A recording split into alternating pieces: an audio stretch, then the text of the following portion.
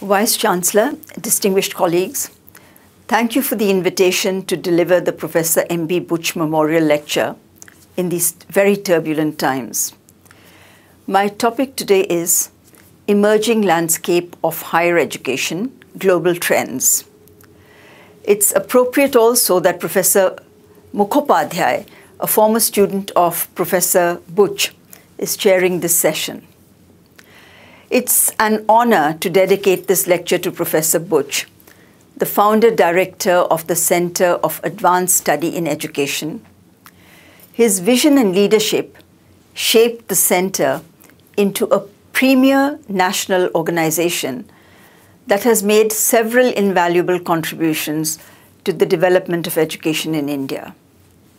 My former colleague, Professor Mohan Menon, who knew him, recalls that he was an institution builder, motivator, mentor, and visionary. The research he initiated at CASE revitalized teacher education in India and other Asian countries. Professor Buch edited the first series of surveys of research in education, which was subsequently taken up by the NCERT. An exemplary researcher and scholar, Professor Buch believed that, and I quote, "Research has value only when its results influence or promote action, either directly or indirectly," unquote. He believed that research should influence policy, program, and practice, with clear links between how educational systems can contribute to national development. These ideas resonate very well with us at the Commonwealth of Learning. As you know, COL is an intergovernmental organization established by Commonwealth heads of government with headquarters in Canada. Our mission is to help member states and institutions to use distance learning and technologies for expanding access to education and training. India is an important member of COL, and we are very grateful for its consistent financial and intellectual support. In this presentation, I will first look at the impact of COVID-19 on higher education, and then on why higher education is even more important than ever before. I will then focus on the emerging landscape of higher education and some of the international developments that have helped teachers and students find creative solutions to the challenges of this time. This will lead to a reflection on the implications for universities and how we can build on the momentum generated now to take the road ahead into a better post-COVID world. As we all know, COVID-19 has caused the biggest disruption of education in human history, where over 95% students at all levels worldwide were impacted. The closure of campuses affected more than 220 million higher education students globally. Most institutions had to pivot to emergency remote teaching, and many did not have adequate technology infrastructure. The mobility of international students plummeted, with countries losing large revenues from student fees. Budget cuts were imposed by governments. Research, reliant on practical work and external collaborations, suffered the most. Over 63 million teachers were impacted by the pandemic. Data from the rich OECD countries indicates that only 60% of teachers had some training in ICTs, and yet teachers rose to the occasion. A survey conducted in Europe found that most teachers live-streamed lectures synchronously, and a large number of teachers also used asynchronous approaches by sending pre-recorded videos and audio lectures. A study in the US and Canada revealed that over 50% of the teachers required help with supporting remote students. They needed access to digital materials and wanted assistance with technology use. I don't think the situation was much different in the developing Commonwealth.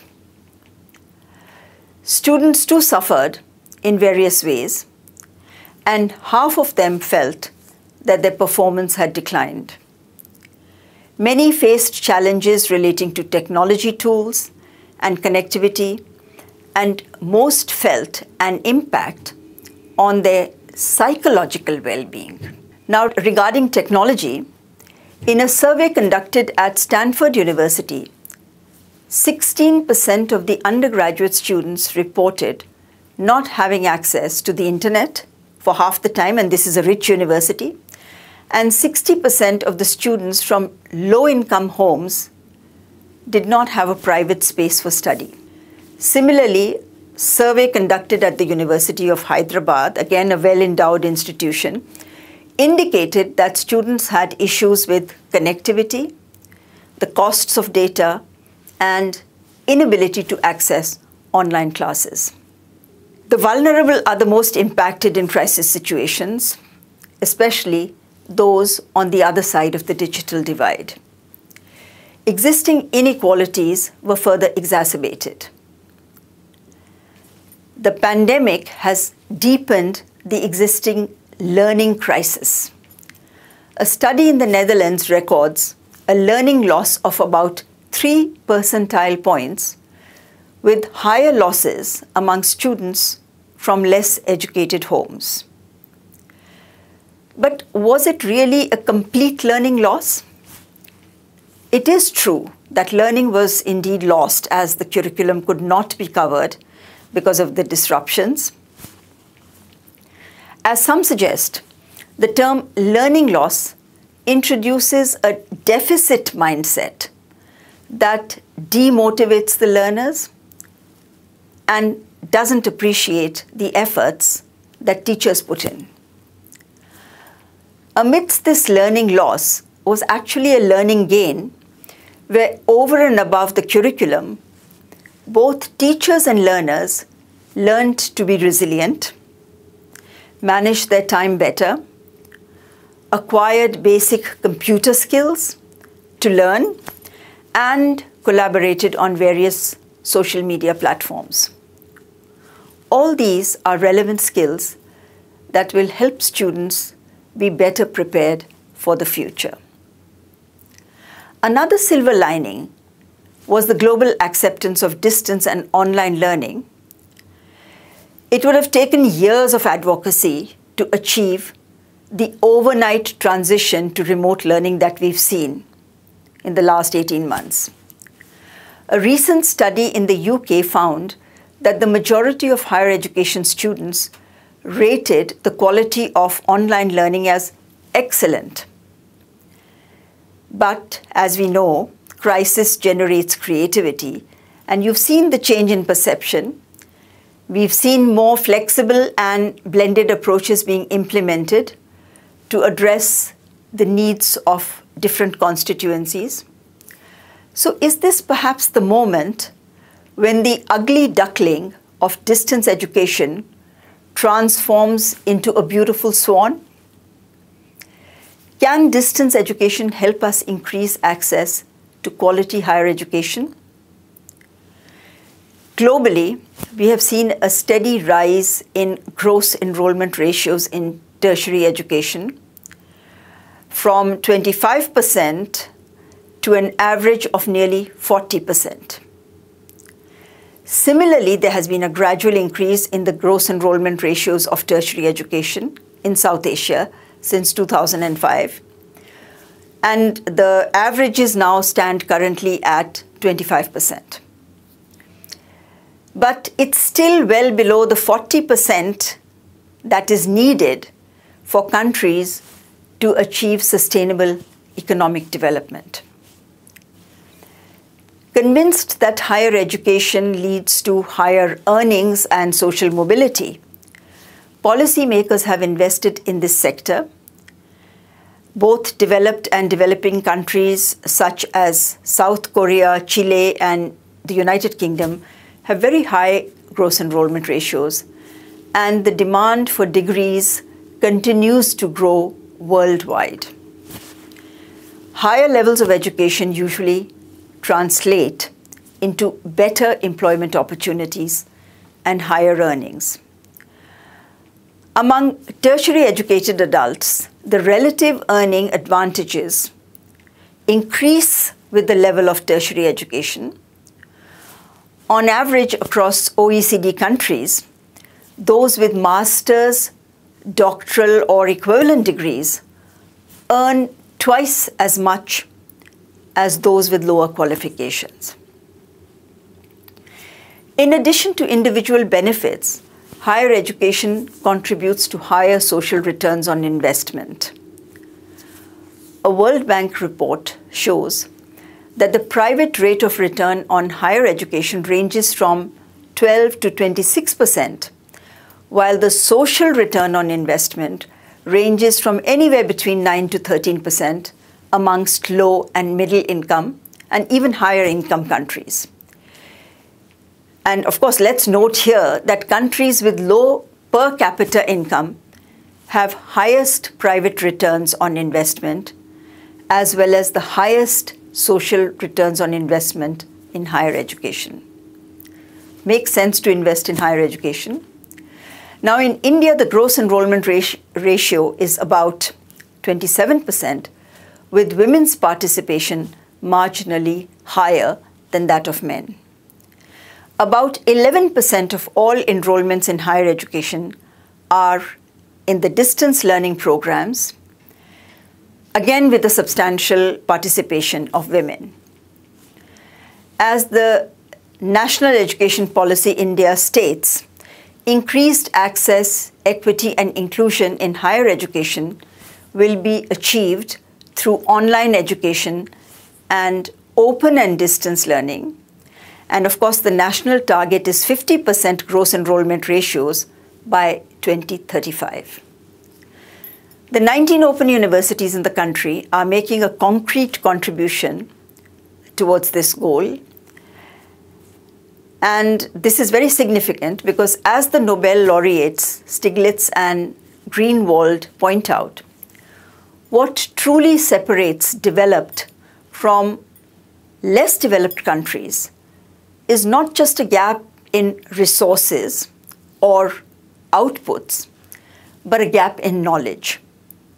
So investments in higher education can contribute to a learning society ready to face and address future disasters and challenges. During this pandemic, we have seen a wide range of developments in higher education and lifelong learning. One has been the phenomenal increase in massive open online course enrollments, not just in the global brands such as Coursera and FutureLearn, but also universities which had previously hesitated to offer online courses came forward to offer MOOCs, especially for professional development. The Call Coursera Workforce Recovery Initiative skilled and reskilled over 150,000 Commonwealth citizens in the last 18 months.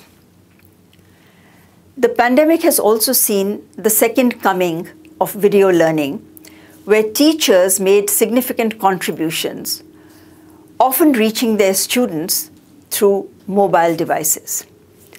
Call's video-on-demand service brought quality content in low-bandwidth contexts in the Pacific. Formal assessments and proctoring systems suffered major setbacks during the pandemic, where institutions adopted innovative approaches to build flexible models and make assessments more authentic. For example, the University of South Africa developed app-based assessments, Griffith University, Australia used oral assessments for their business program, and India introduced open book exams at scale. Open educational resources again were in high demand as teachers looked for quality digital content.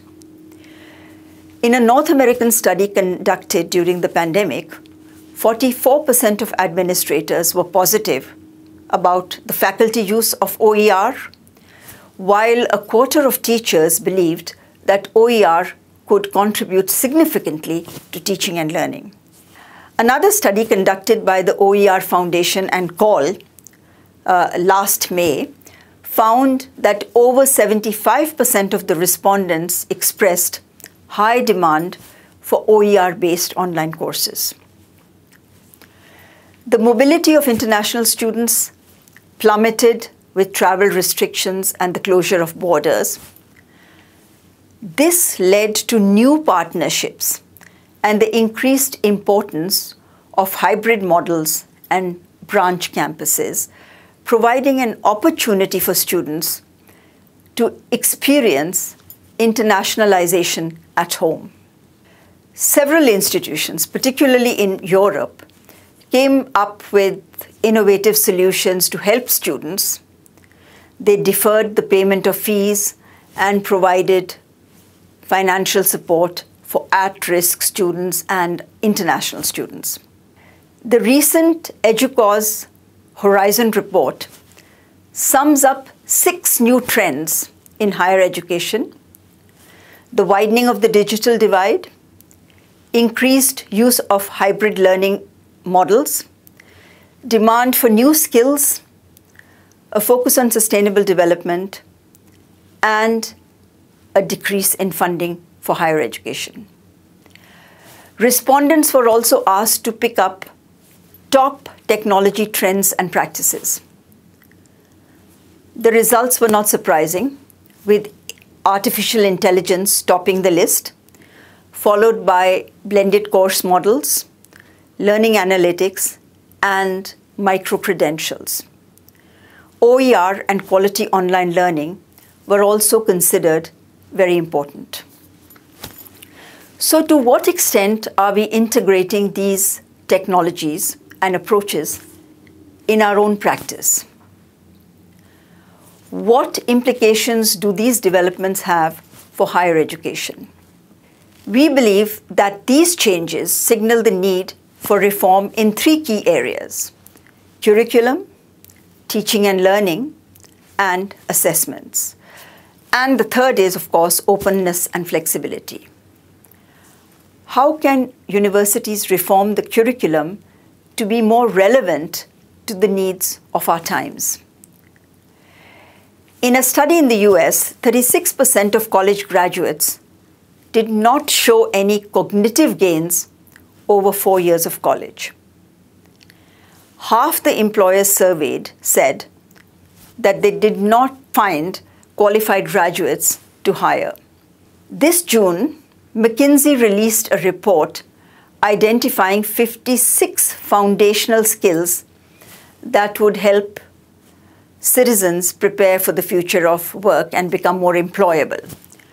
The 4 dimensions include the cognitive, interpersonal skills, self-leadership, and digital skills. The future of work will depend on how people have employable skills, that is, individuals who can add value beyond what can be done by automated systems.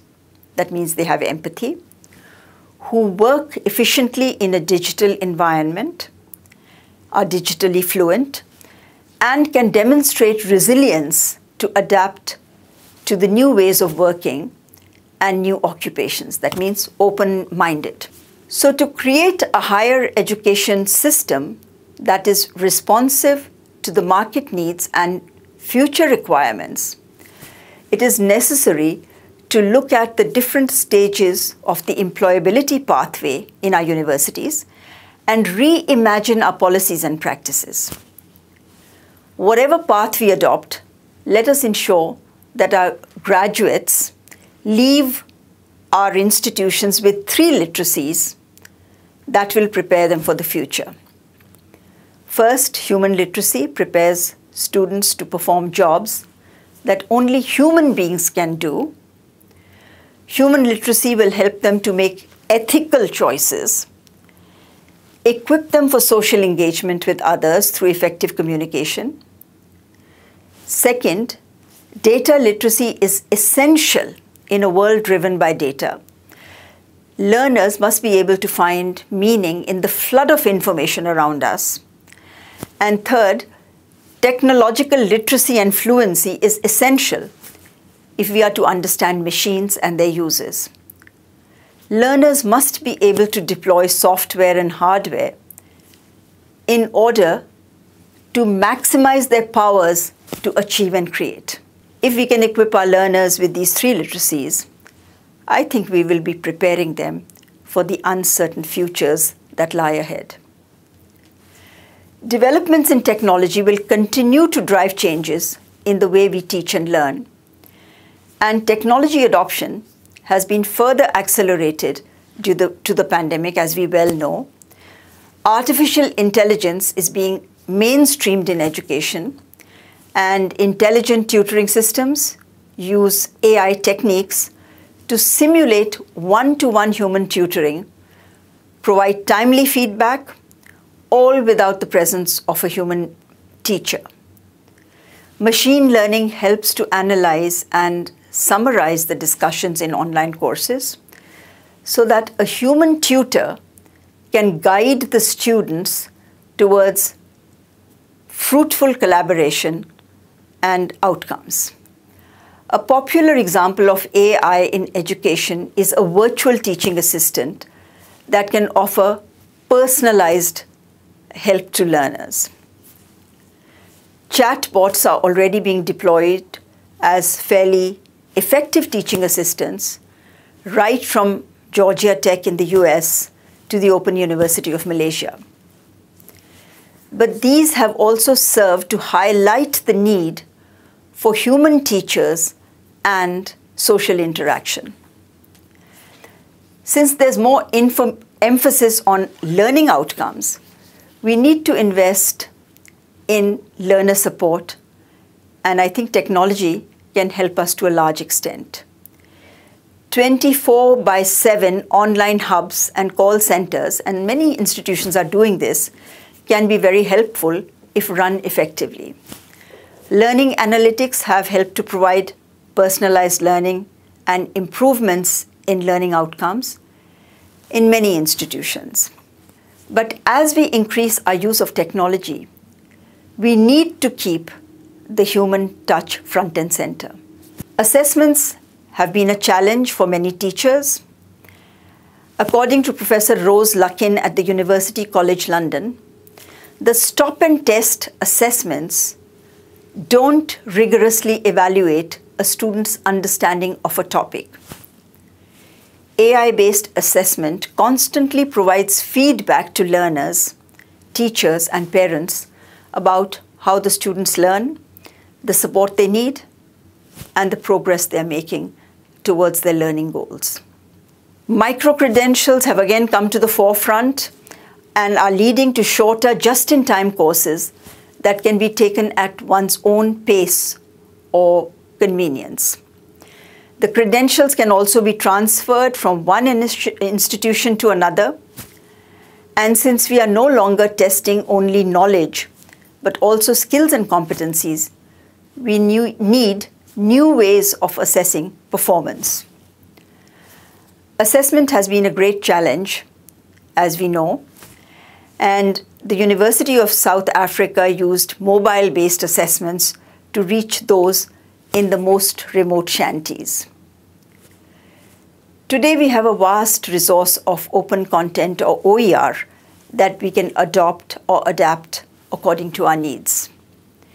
More than 900 universities in the world are offering MOOCs. And in the past, it was open universities that we usually associated with achieving scale. Today, MOOCs are reaching millions. So how can we use these new technologies to provide flexible and open learning options to our students. India and several Asian countries have launched MOOC initiatives. By allowing students to earn up to 40% of course credits towards their qualifications through MOOCs, India is leading in this field. India is also a leader in developing OER and has an OER policy in place since 2014. COL has shared some of the course materials available on the NPTEL platform with other Commonwealth countries. Blended and hybrid models provide opportunities for learning to those who cannot access purely online provision. Open and distance learning has always adopted a blended approach, keeping in mind the issues of social justice. The UGC has issued a concept note on blended learning in May this year and is seeking inputs from stakeholders, a great initiative. India's new national education policy has elements of all these developments: multidisciplinary education that provides employable skills, flexible pathways for entry and exit, a focus on formative assessments, and an emphasis on integrating technology and investing in research. As you can see, there seems to be a close alignment between international and national priorities. Within this context, what does the road ahead look like? First, what kind of graduates are we developing? Are we producing lifelong learners who are employable in the changing job market? Do they have a positive mindset for working with others? And are they responsible global citizens? Second, what kind of institutional culture have we developed? Institutional cultures will depend a great deal on leadership and the extent to which we can motivate and inspire our staff and students to deliver. Institutional leaders must encourage a spirit of inquiry and a culture of research.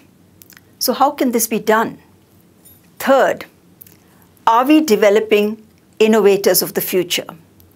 In their book, The Innovator's DNA, Dyer et al. Identify innovation skills that can be learned: questioning, observing, networking, and experimenting. How can we ensure that these skills are acquired and reinforced?